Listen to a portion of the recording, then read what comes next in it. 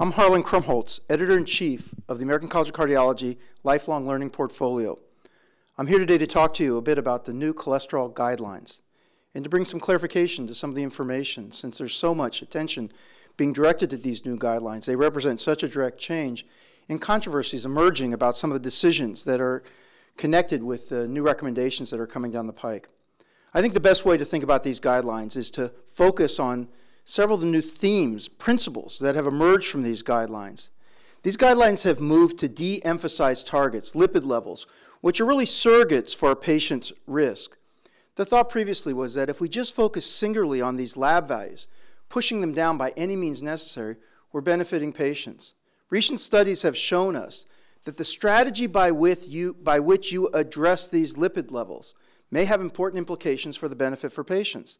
There are some drugs that can favorably modify lab tests, but do not benefit patients in the long run. This has led us to realize that this singular focus on labs can misdirect us. It also led to the recognition that these drugs all have thousands of effects, and following a single lab value may lead us to a false impression about what it does for the patient. It doesn't impugn the cholesterol hypothesis or the knowledge that cholesterol plays a critical role in the pathogenesis of heart disease. But it does humble us with regard to the way in which we may try to change cholesterol levels and modify risk. We ultimately need to prove it. And these guidelines are endorsing the idea that you need that proof in order to know that you have actually helped patients. That is, by making their lab tests look better, you have not actually necessarily helped them unless you used a drug which has been shown to benefit them. So the second theme is focus on drugs that work.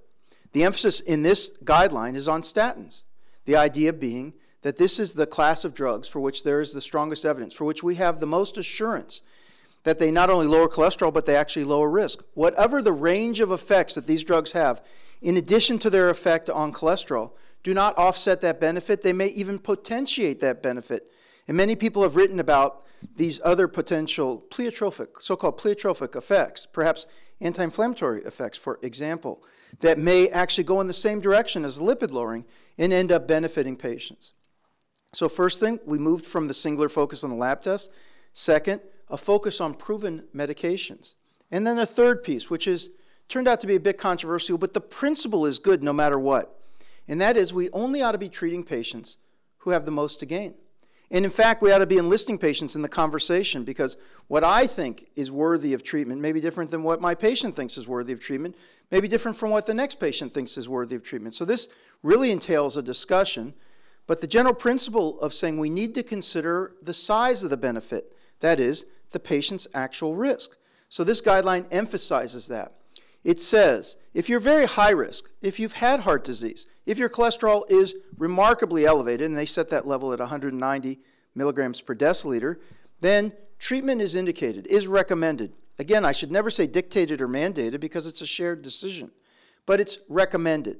If you don't have those, then they ask, do you have diabetes? And in this guideline, then they suggest that patients who have diabetes would benefit from treatment, and then they go through a risk calculator to try to find a threshold, and they suggest 7.5% over 10 years as being the kind of level that you should be treated.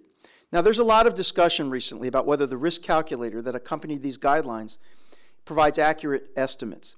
There's a lot of discussion about whether all diabetics should be treated, and there's discussions about what the proper threshold should be. These discussions are likely to lead to a public dialogue, which may lead to refinements in the approach and recommendations in the future. But the general principles that underlie these guidelines are unlikely to change. They're unlikely to change. That is, move away from a singular focus on a single lab test, use proven medications, and in this case, a lot of non-statin drugs, like ezetimibe, have yet to be proven. Focus on the meds that work, and try to help people understand what the size of the benefit is for them. Make a decision so that those who have the most to gain are the ones most likely to be treated. Now, we'll be discussing the details for quite some time, whether this risk calculator is the right one. What's the right threshold for treatment? How do we engage patient? How do we make wise choices? But these three principles, these really represent advances over our past approach where we were singularly looking at lab values. We included some aspects of risk, but we were very permissive about the drugs that we were using. So this advantage, away from the lipid levels, drugs that work, Focus on how much to gain. That's an advantage.